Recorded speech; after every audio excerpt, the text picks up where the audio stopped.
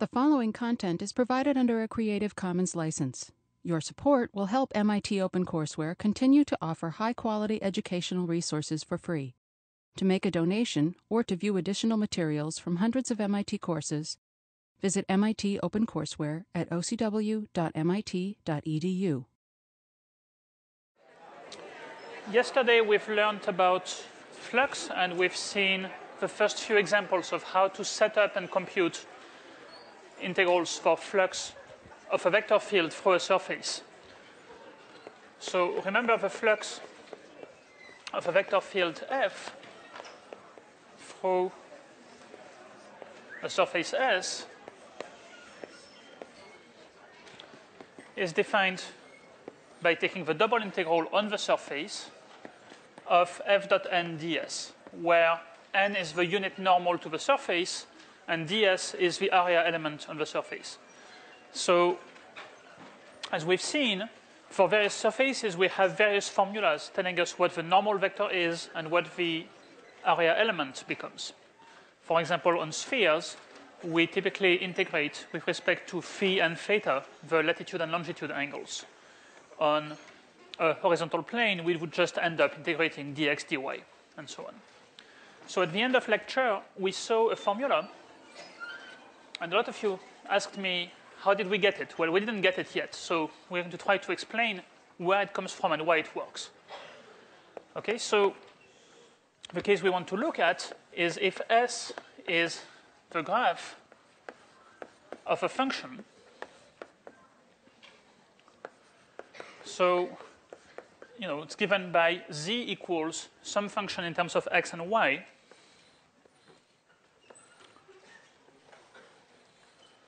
So our surface is out here. Z is a function of x and y, and x and y will range over some domain in the xy plane, namely, well, the region that's the shadow of the surface on the xy plane.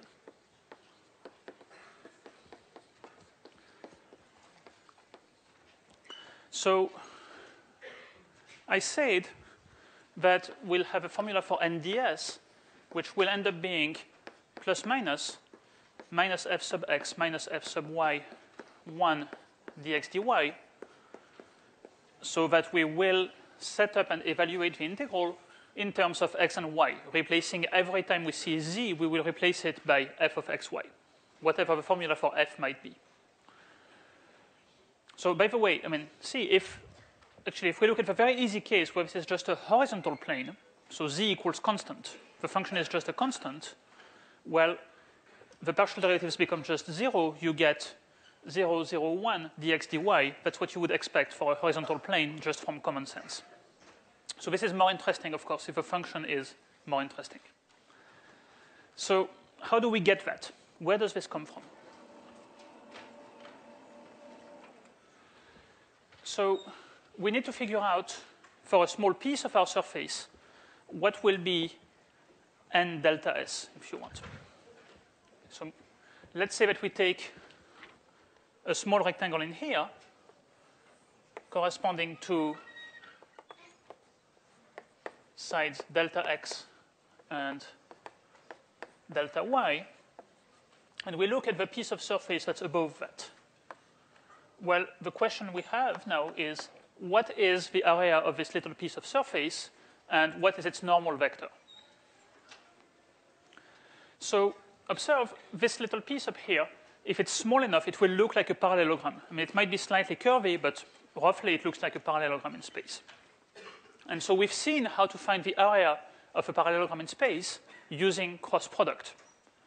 Right? If we can figure out what are the vectors for this side and that side, then taking the cross product will give us, and taking the magnitude of the cross product will give us the area. Moreover, the cross product also gives us the normal direction. So in fact, the cross product gives us 2 in 1. It gives us the normal direction and the area element. And that's why I said that we will have an easy formula for nds, while n and ds taken separately are more complicated, because you'd have to actually take the length or the direction of this guy. Okay, so let's carry out this program. So let's say I'm going to look at a small piece of the xz plane, the xy plane. So here I have delta x, here I have delta y, and I'm starting at some point xy. Now above that, I will have a parallelogram on my surface. I need to figure out, so this point here, the point where I start, I know what it is. It's just x, y, and, well, z is f of xy. So now what I want to find, actually, is what are these two vectors, let's call them u and v, that correspond to moving a bit in the x direction or in the y direction. And then u cross v will be, well, in terms of the magnitude of this guy, will just be the little piece of surface area, delta s. And in terms of direction, it will be normal to the surface. So it will be my, actually, I will get just delta s times my normal vector. Well, up to sign, because depending on whether I do u cross v or v cross u, I might get the normal vector in the direction I want or in the opposite direction. But we'll take care of that later, up to sign. OK, so let's find u and v. Actually, in case you have trouble with that small picture, then I have a better one here. Let's keep it just in case, in case this one gets really too cluttered. It really represents the same thing. Okay? So let's try to figure out these vectors u and v.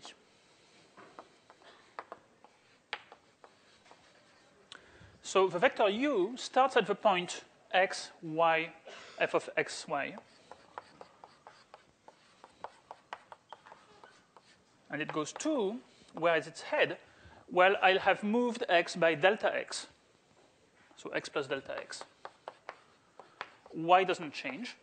And of course, the z coordinate has to change. It becomes f of x plus delta x and y.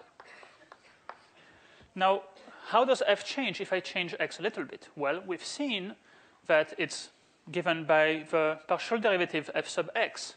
So this is approximately equal to f of xy plus delta x times f sub x at the given point xy. I'm not going to add it because notation is already long enough. So that means my vector u is, well, approximately, because I'm using this linear approximation, delta x, 0, and f sub x times delta x. Okay? Is that okay with everyone? Good. Now, what about v? Well, v works the same way, okay? So I'm not going to do all the details. When I move from here to here, well, x doesn't change, and y changes by delta y. So x component, nothing happens. Y component changes by delta y. What about the z component? Well, f changes by f sub y times delta y. That's how f changes if I increase y by delta y.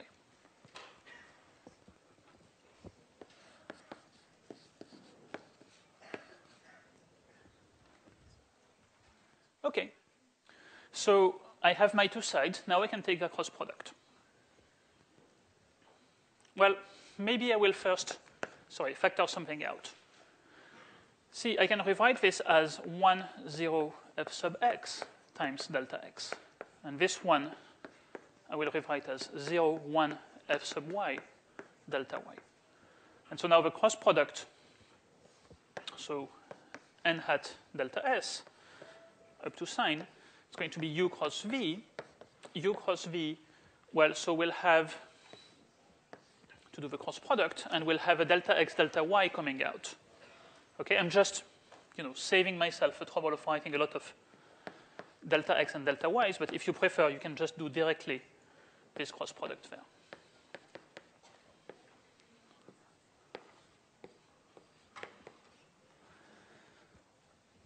Okay, so let's compute this cross product. Well, the I component is 0 minus f sub x. The y component is going to be, well, f sub y minus 0, but with a minus sign in front of everything, so negative f sub y. And the z component will be just 1 times delta x delta y. Okay? Does that make sense for? Yes. Very good. And so now when we just take, we shrink this rectangle, we shrink delta x and delta y to 0, that's how we get this formula for nds equals negative fx, negative fy, 1 dx dy. Well, plus minus because it's up to us to choose whether we want to take the normal vector pointing up or down. So see, if you take this convention, then the z component of nds is positive. So that corresponds to normal vector pointing up. If you take the opposite signs, then the z component will be negative. That means your normal vector points down. Okay, so this one is with n pointing up. I mean, when I say up, of course, it's still perpendicular to the surface. If the surface has a big slope, then it's not really going to go all that much up, but more up than down.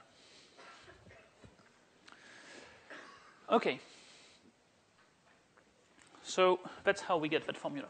Any questions?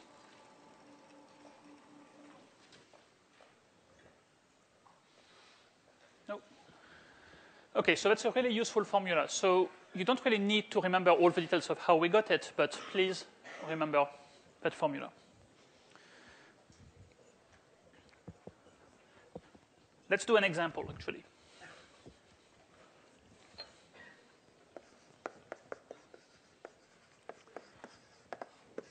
So let's say I want to find the flux of the vector field z times k. So it's a vertical vector field through the portion of the paraboloid z equals x squared plus y squared that lives above the unit disk. Okay, so what does that mean? Z equals x squared plus y squared. Well, we've seen it many times. Okay, it's this paraboloid pointing up.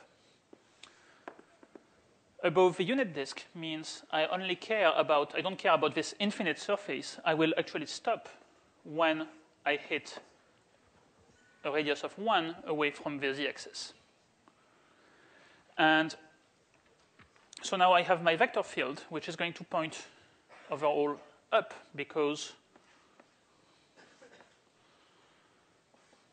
well, it's z times k. So the more z is positive, the more your vector field goes up. Of course, if z were negative, then it would point down, but we live above. So actually, a quick opinion poll. What do you think the flux should be? Should it be positive, 0, negative? We don't know. Okay, so I see some, I don't know, I see some negative, and I see some positive. So of course, I didn't tell you which way I'm orienting my paraboloid. So far, both answers are correct. The only one that's probably not correct is 0, because no matter which way you choose to orient it, you should get something. It's not looking like it will be 0. So let's say that I'm going to do it with a normal pointing upwards.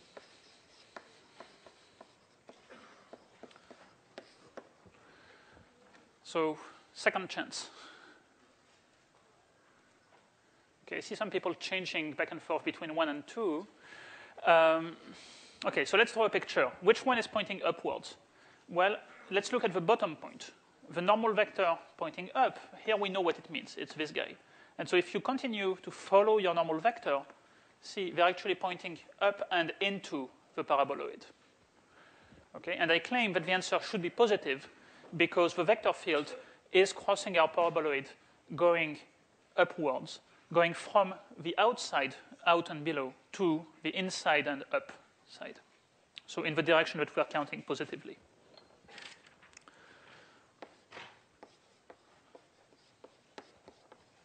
Well, we'll see how it turns out when we do the calculation. Okay? So we have to compute the integral for flux, double integral over the surface of f dot n ds is going to be, okay, so what are we going to do? Well, f, we said, is 0, 0, z. What is nds? Well, let's use our brand new formula. So it says negative f sub x, negative f sub y, 1 dx dy. What is little f in here?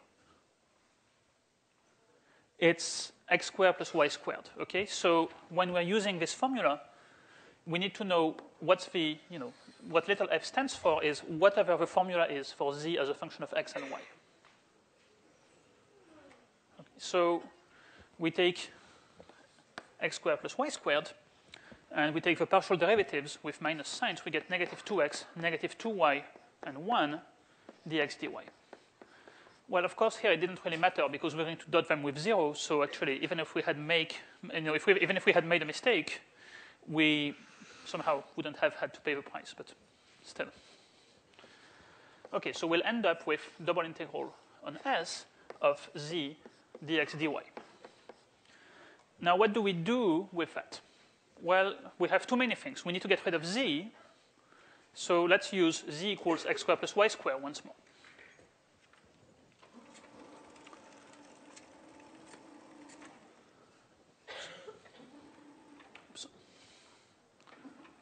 Okay.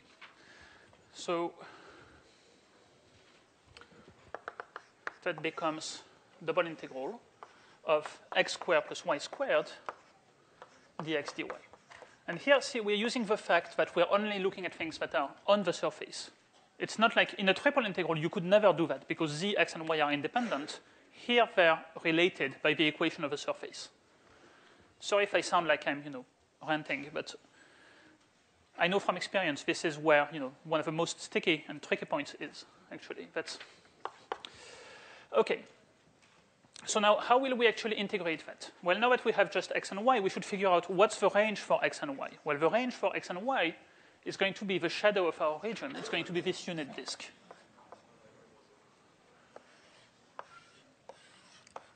Okay, so let me just do that for now.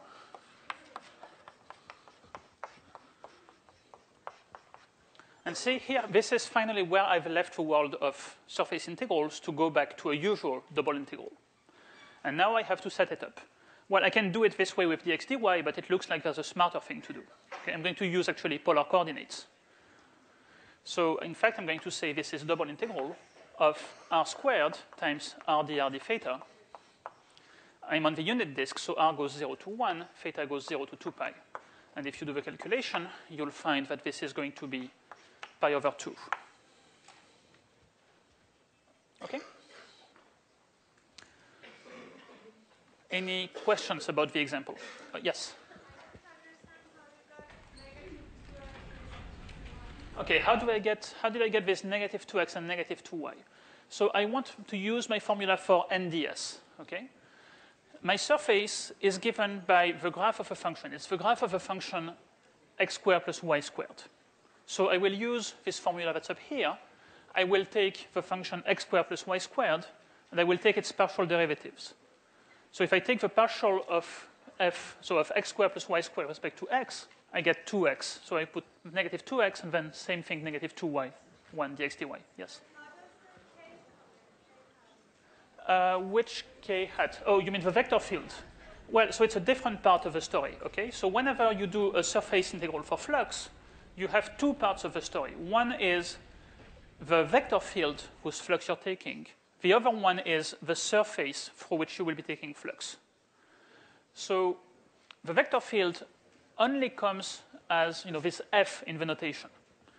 And everything else, the bounds on the double integral and the nds, they all come from the surface that we are looking at. Okay, so basically, in all of this calculation, this is coming from f equals zk. Everything else comes from the information paraboloid z equals x squared plus y squared above the unit disk. Okay? So in particular, if we wanted to now find the flux of any other vector field through the same paraboloid, well, all we'll have to do is just replace this guy by whatever the new vector field is. We've learned how to set up flux integrals for this paraboloid. Not that you should remember this one by heart. I mean, there's many paraboloids in life and other surfaces too, so it's better to remember the general method. Okay, any other questions? No? Okay, let's see more ways of tackling flux integrals. But just to reassure you, at this point, we've seen the most important ones. 90% of the problems that we'll be looking at, we can do with what we've seen so far, last time and this formula. But let's look a little bit at a more general situation.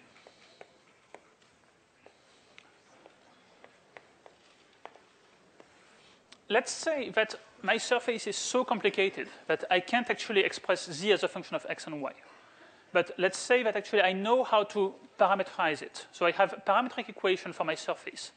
That means I can express x, y, and z in terms of any two parameter variables that might be relevant for me. So if you want, this one here is the special case where you can parameterize things in terms of x and y as your two variables. So how would you do it in the fully general case?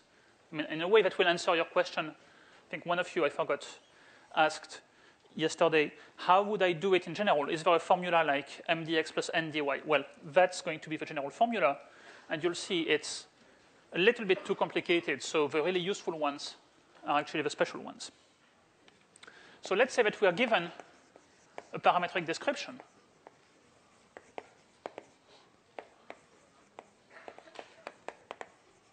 of a surface S. So that means we can describe S by formulas saying x is some function of two parameter variables. I'm going to call them u and v. Hope you don't mind. You can call them t1 and t2. You can call them whatever you want.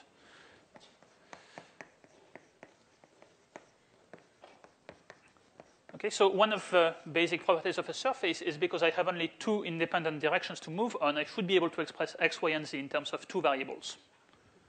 So now let's say that I know how to do that. Or maybe I should instead think of it in terms of a position vector, if that helps you. The position vector, so that's just the vector with components x, y, z, is given as a function of u and v. Okay, so it works like a parametric curve, but with two parameters. So now how will we actually set up a flux integral on such a surface? Well, because we are locating ourselves in terms of u and v, we will end up with an integral du dv. So we need to figure out how to express nds in terms of du and dv. Okay, so nds should be something du dv. How do we do that? Well, we can use the same method that we've actually used over here, because if you think for a second, here we used, of course, a rectangle in the xy plane, and we lifted it to a parallelogram and so on. But more generally, you can think, what happens if I change u by delta u, keeping v constant, or the other way around? You will get some sort of mesh grid on your surface, and you will look at a little parallelogram that's an elementary piece of that mesh, and figure out what is its area and normal vector. Well, that will again be given by the cross product of the two sides. Okay, so let's think a little bit about what happens when I move a little bit on my surface. So, I'm taking actually a grid on my surface given by the u and v directions. And if I take a piece of that corresponding to small changes delta u and delta v, what's going to be going on here? Well, I have to deal with two vectors, one corresponding to changing u, the other one corresponding to changing v. If I change u, how does my point change? Well, that's given by the derivative of this with respect to u. Okay, so this vector here I will call, so the sides are given by let me say partial r over partial u times delta u. If you prefer, maybe I should write it as partial x, partial u, delta u, partial y. Well, it's just too boring to write. So, and so on. Okay, it means just, if I change u a little bit, keep v constant, then how x changes is given by partial x, partial u times delta u. Same thing with y, same thing with z. And I'm just using vector notation to do it this way. Okay. If you want, that's the analog of when I said delta r for line integrals along a curve. Vector delta r is the velocity vector dr dt times delta t. Okay. Now, if I look at the other side,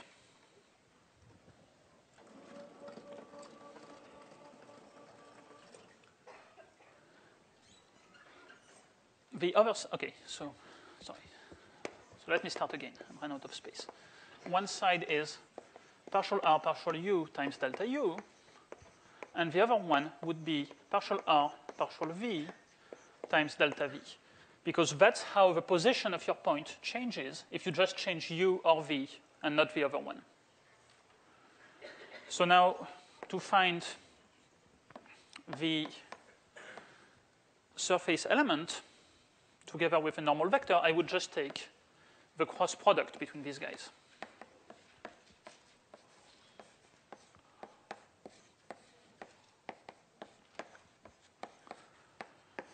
So if you prefer, that's the cross product of partial r, partial u with partial r, partial v, delta u, delta v.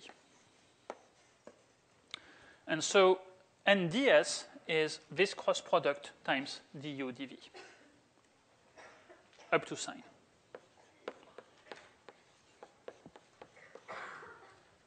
I mean, also here. Depends on which choice I make for my normal vector, of course.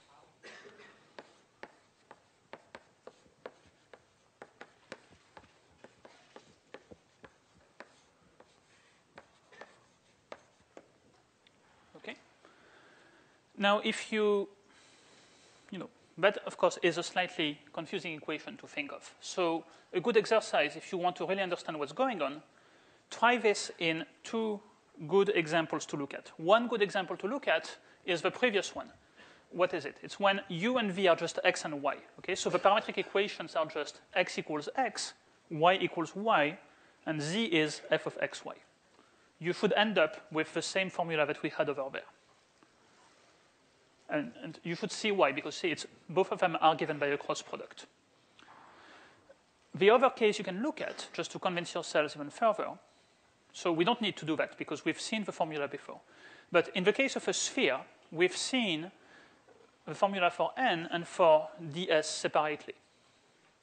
So we know what n ds are in terms of d phi, d theta. Well, you could parameterize a sphere in terms of phi and theta. Namely, the formulas would be x equals a sine phi cosine theta, y equals a sine phi sine theta, z equals a cosine phi. The formulas for spherical coordinates setting rho equals a. So that's a parametric equation for the sphere. And then if you try to use this formula here, you should end up with the same things we've already seen for n ds, just with a lot more pain to actually get there because your cross product is going to be a bit complicated. Okay, but we're seeing all of these formulas, they all fit together. Somehow it's always the same question, just we have different angles of attack on this general problem. Okay, questions?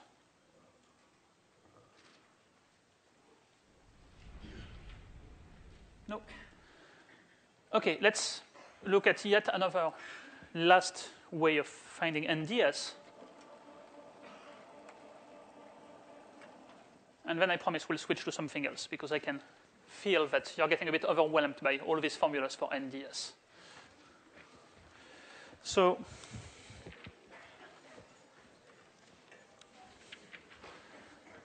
okay, so what happens very often is we don't actually know how to parameterize our surface. Maybe we don't know how to solve for z as a function of x and y, but our surface is given by some equation. And So what that means is actually maybe what we know is not really these kinds of formulas, but maybe we know a normal vector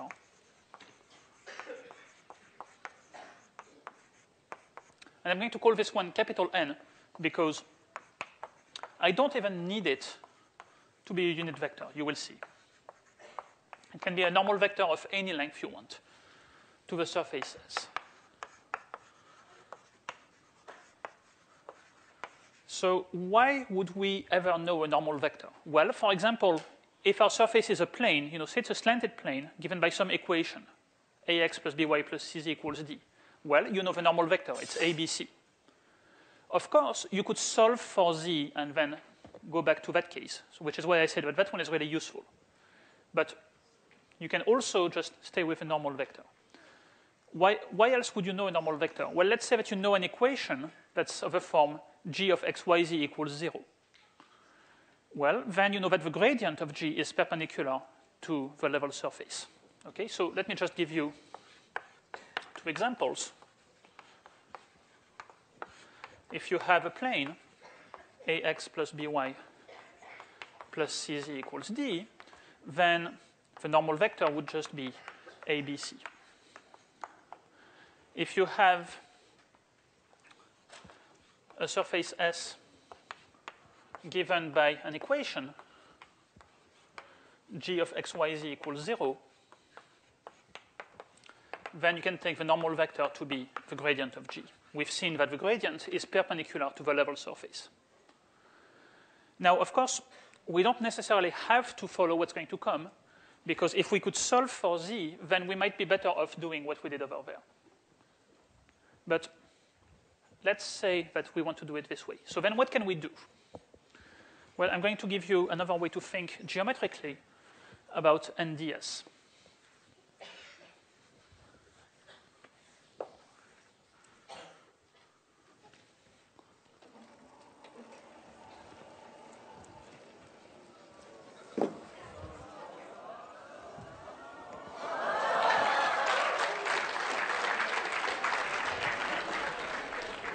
So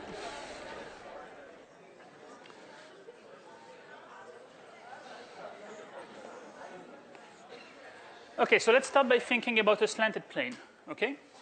So let's say that my surface is just a slanted plane. So my normal vector would be maybe somewhere here. And let's say that I'm going to try, I need, of course, some handle on how to set up my integral. So maybe I'm going to express things in terms of x and y. Okay, so I have my coordinates, and I'll try to use x and y. So then I would like to relate delta S, or ds, to the area in the xy plane. So that means, I want maybe to look at the projection of this guy onto a horizontal plane. Let's squish it horizontally. So then you have here another area. Okay, so the guy on the slanted plane, let's call that delta S, and let's call this guy down here delta A. So the question, and delta A would become ultimately maybe delta X, delta Y, or something like that.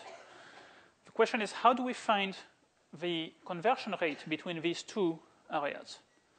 See, they're not the same. Visually, I hope it's clear to you that if my plane is actually horizontal, then of course they're the same. But the more slanted it becomes, the more delta A becomes smaller than delta S, right? If you buy, if you buy land and it's on the side of a cliff, well, whether you look at it on a map or whether you look at it on the actual cliff, the area is going to be very different. I'm not sure if that's a wise thing to do if you want to build a house there, but I've been told you can get really cheap land. Okay. So anyway, okay, so delta S versus delta A depends on how slanted things are. And let's try to make that more precise by looking at the angle that our plane makes with the horizontal direction. Okay, so let's call this angle alpha, the angle that our plane makes with the horizontal direction. See, it's all coming together now. The first unit about cross products, normal vectors, and so on is actually useful now. So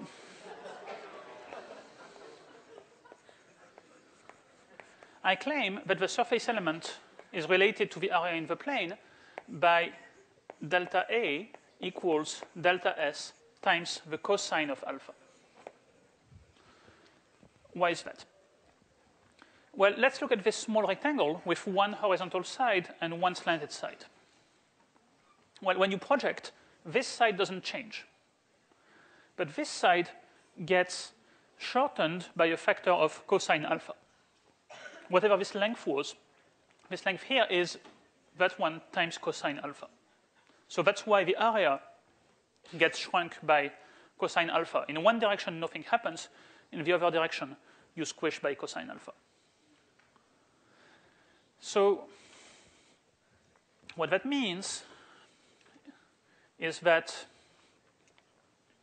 well, okay, so we'll have to deal with this. And of course, the one we'll care about actually is delta S expressed in terms of delta A. But what are we going to do with this cosine? It's not very convenient to have a cosine left in here. So remember, the angle between two planes, it's the same thing as the angle between their normal vectors. So if you want to see this angle alpha elsewhere, what you can do is you can just take the vertical direction. Let's take K. Then here we have our angle alpha again.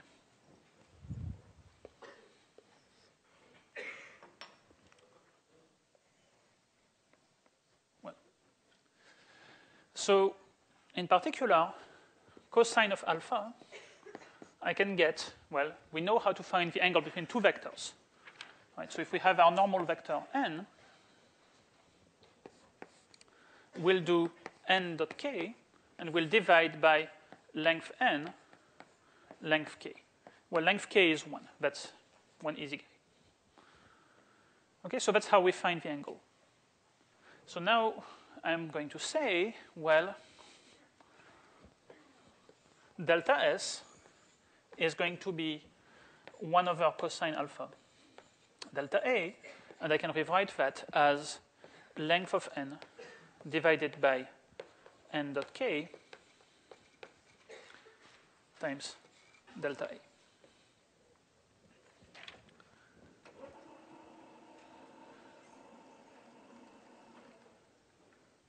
Now let's multiply that by the unit normal vector, because what we care about is not so much ds, but actually n ds. So n delta S will be, I'm just going to multiply by n,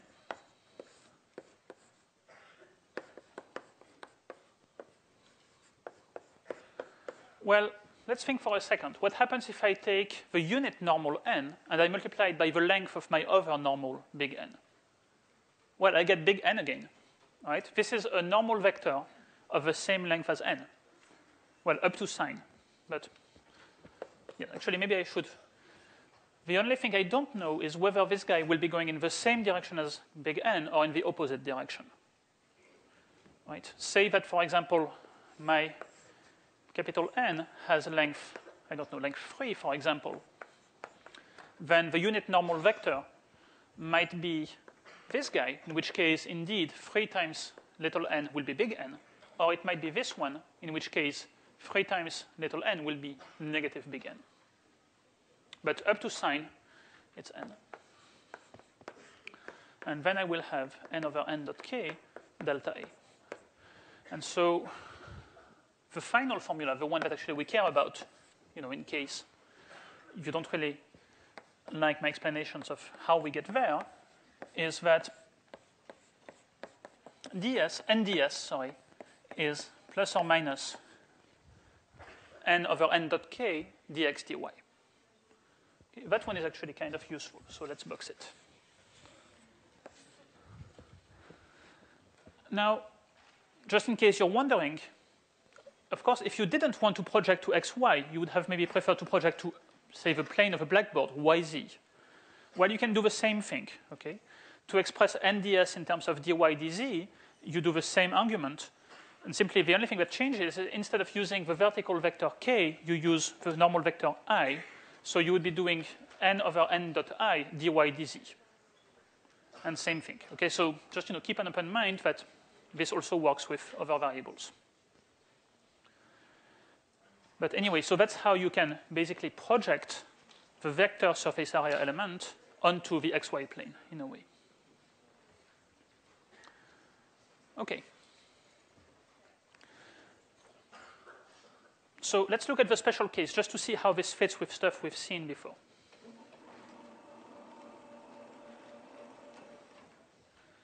Let's do a special example where our surface is given by the equation z minus f of xy equals 0. Okay, that's a strange way to write the equation z equals f of xy that we saw before. But now, it looks like, well, some function of xyz equals 0. So let's try to use this new method. Okay. So let's call this guy g of xyz. Well, so now let's look at the normal vector. The normal vector would be the gradient of g, we said. What's the gradient of this function? So gradient of g, well, partial g, partial x, that's just negative partial f, partial x. Gradient g, sorry, the y component, partial g, partial y, is going to be negative f sub y, and g sub z is just 1. So now, if you take n over n dot k dx dy, well, it looks like that's going to be negative f sub x, negative f sub y, 1, divided by, well, what's n dot k? If you do that with k, you'll get just 1. So I'm not going to write it, dx dy. See, that's, again, our favorite formula. So this one is actually more general because you don't need to solve for z, but if you can solve for z, then it's the same as before.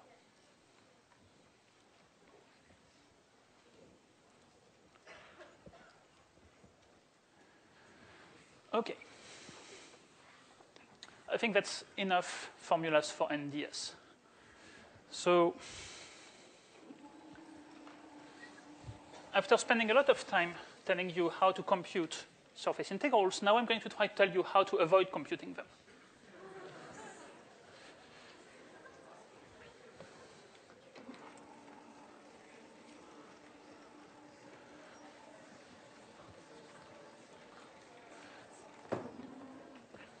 And that is called the divergence theorem.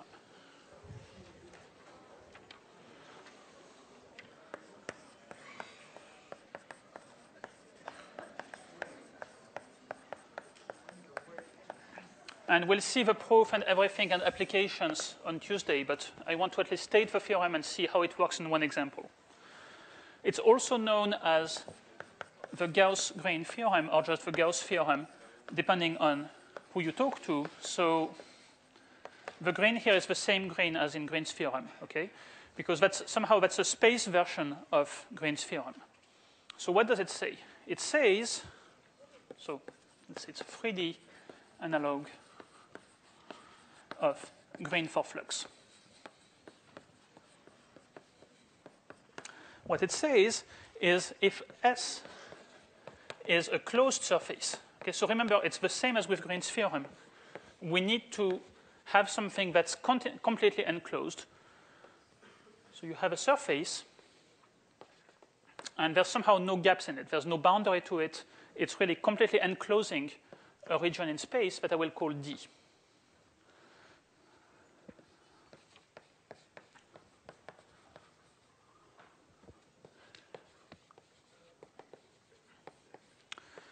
And I need to choose my orientation. So the orientation that will work for this theorem is choosing the normal vector to point outwards.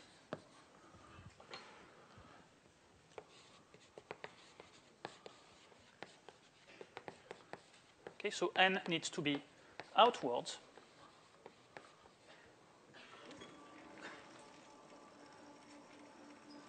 Okay, so that's one part of the puzzle. The other part is a vector field. I need to have a vector field that's defined and differentiable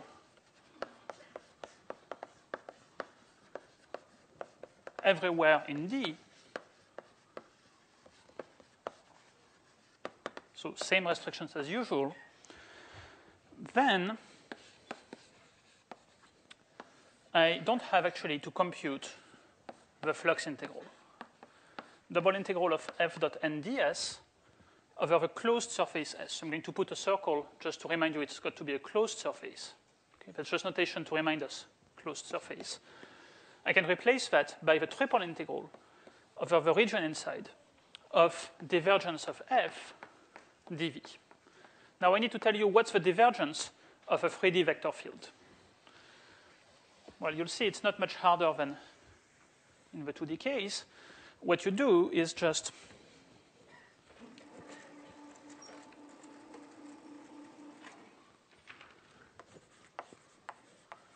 so say that your vector field has components P, Q, and R.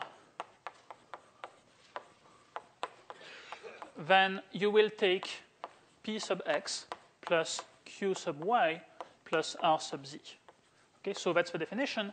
It's pretty easy to remember. You take the x component, partial respect to x, plus partial respect to y of the y component, plus partial respect to z of the z component. Okay? So, for example, last time we saw that the flux of the vector field zk through a sphere of radius a was 4/3 pi a cubed by computing the surface integral. Well, if we do it more efficiently now by Green's theorem, so we're going to use Green's theorem for this sphere. Because we're doing the whole sphere, it's fine, it's a closed surface. We couldn't do it for, say, a hemisphere or something like that. We need to, well, I mean, for the hemisphere, we'd need to add maybe the flat face at the bottom or something like that. So Green's theorem says that our flux integral can be actually replaced by the triple integral over the solid ball of radius a of the divergence of zk dv. But now, what's the divergence of this field? Well, so you have 0, 0, z, so you get 0 plus 1. Looks like it will be 1. So if you do the triple integral of 1 dv, you will get just the volume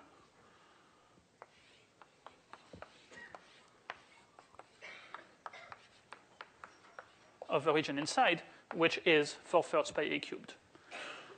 And so it was no accident. In fact, before that, we looked at also xi plus yj plus zk, and we found 3 times the volume. That's because the divergence of that field was actually 3. So very quickly, let me just say what this means physically.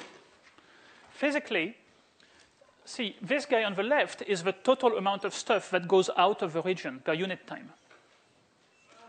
So I want to figure out how much stuff comes out of there.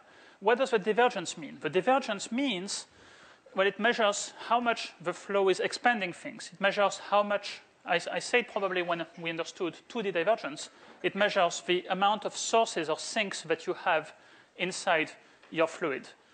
So, you know, now it becomes common sense. If you take a region of space, the total amount of water that flows out of it is the total amount of sources that you have in there minus the sinks. Okay? I mean, in spite of this common sense explanation, I mean, we're going to see actually how to prove this, and we'll see how it works and what it says.